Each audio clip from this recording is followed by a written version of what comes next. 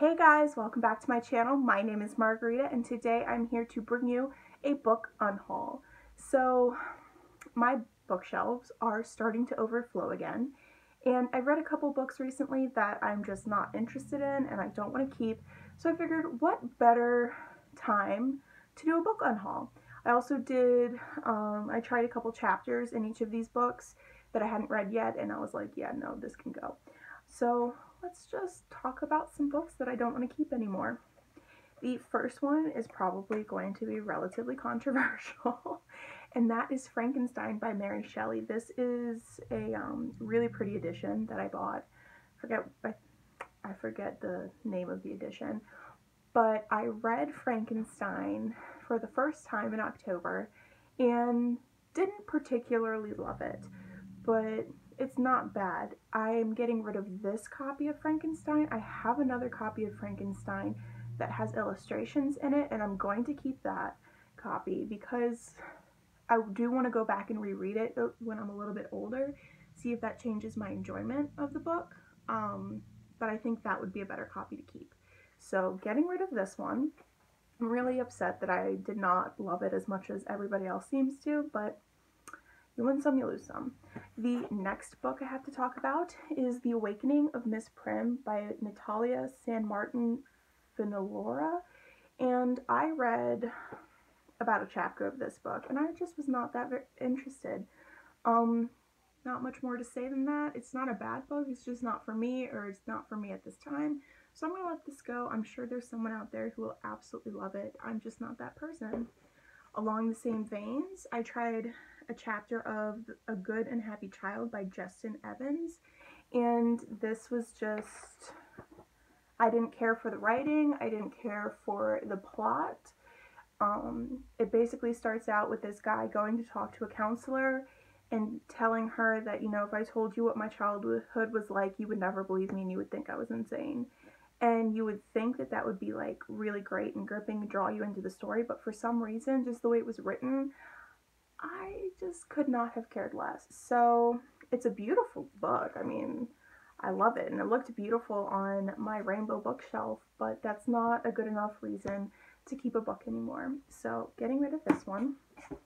The next book I have to talk about is A Short History of Indians in Canada by Thomas King. This is a short story collection. I read about 3 or 4 of the stories, and they're not bad. I'm just not particularly interested in them. There are other things by Thomas King that I would like to read that are not this. So I'm just gonna move this one along, let somebody else enjoy it. The next book that I have to talk about is The Universe of Us by Lang Leave. This is apparently a signed copy. I did not realize that.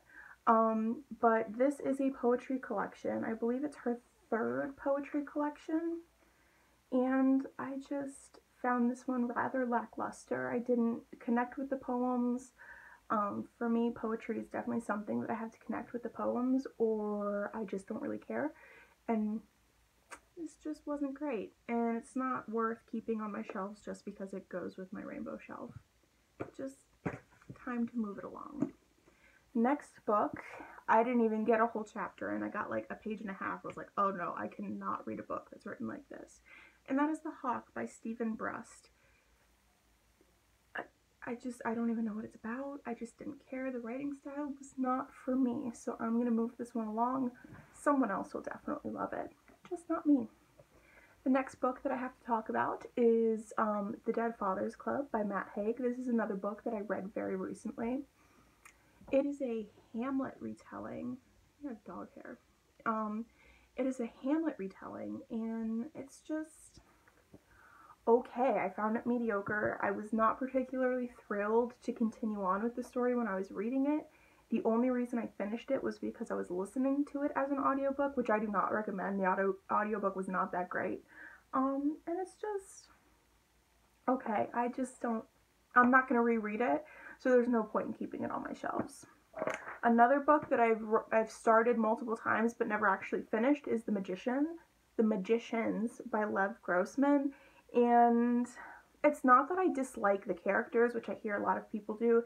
It's not that I dislike the story. It's not that it's not bad. It's just can't keep my interest, and I don't know why. I've started watching the series on Netflix, and I think that's just going to be how I consume this material.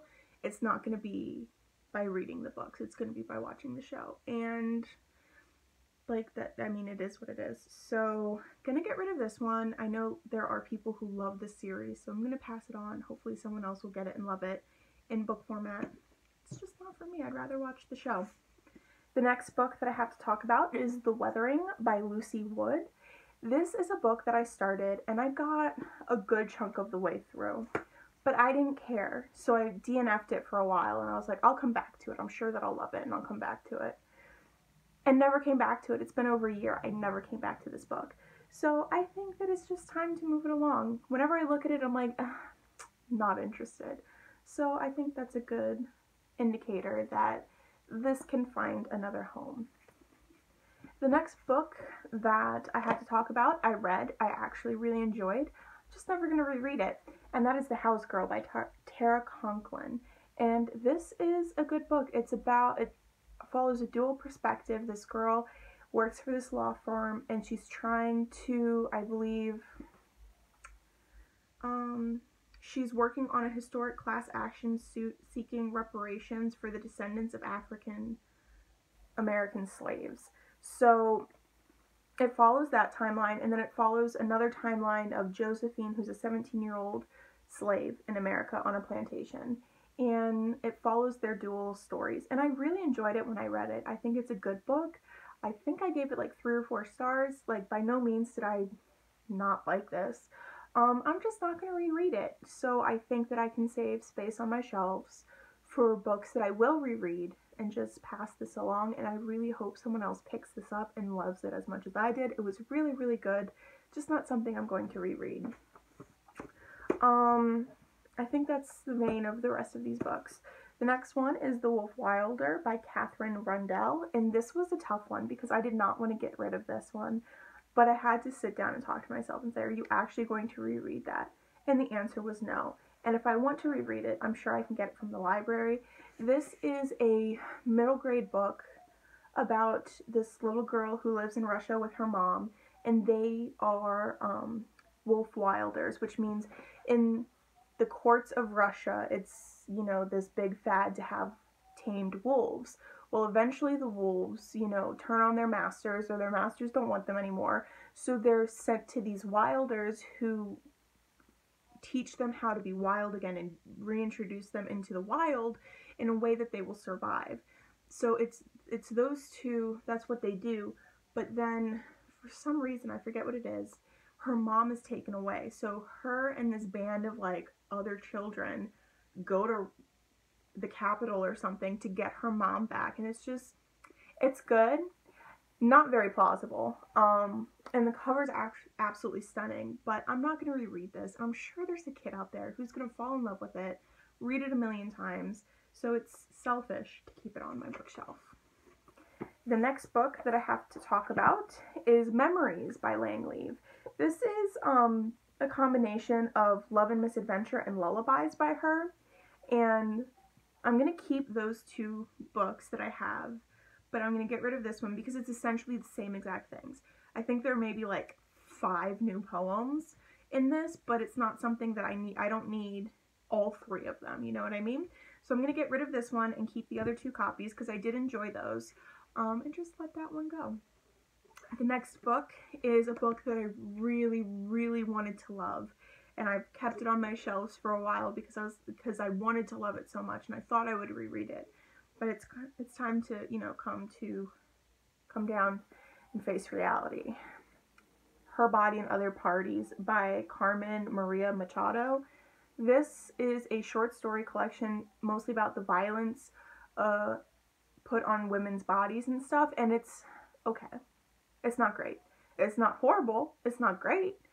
Some of the stories I felt like I was too stupid to actually understand, and I don't like feeling like that as a reader because I read a lot of stuff and I read a wide range of things, so I feel like I have a pretty good grasp on different concepts and things, but that was just, like, there were things in here I was like, why am I missing the point of this? This makes no sense.